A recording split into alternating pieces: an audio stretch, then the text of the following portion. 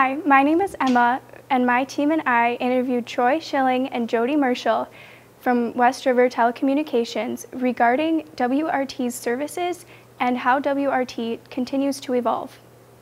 WRT started back in 1952 with a few farmers that went around collecting a $5 membership fee to help bring voice service to people in the rural areas where it was too costly to serve for larger for-profit companies. It was a grassroots effort at that time, and 68 years later, here we are serving 13,000 customers over nearly 10,000 square miles, offering state-of-the-art services, bringing what we feel are the best communication services to people in some of the most rural, remote, hard-to-serve areas in our nation. Mr. Schilling views WRT as a significant partner in the 26 communities that they serve. We offer a number of services. Key amongst them is our faster fiber internet service. We're able to offer the fastest internet speed in our service area. We call it our double gig service. It's a gigabit upload speeds with a gigabit download speeds.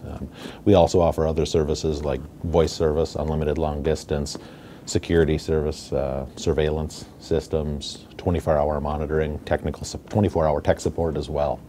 We offer service up to 1,000 megabits per second, or 1 gig. That is both on the upstream and on the downstream. That is faster than any competition in our area.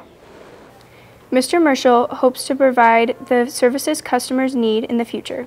He also hopes to look to hire students from the area who are interested in technology. West River is pretty much a centralized hub for all of our towns that we serve.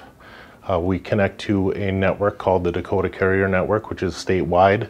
Dakota Carrier Network then connects to uplink providers, which literally connect us across the nation and across the globe. Now, the benefits of belonging to a cooperative is that our customers, who are our members, owners, have a voice in how our business is operated to serve them.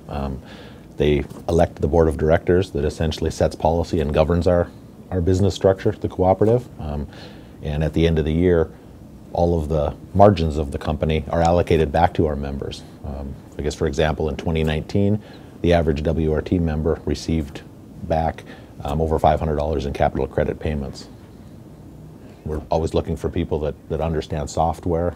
IT is the direction that companies in our industry are going, and that's where I see the largest number of opportunities for people to work and advance at WRT.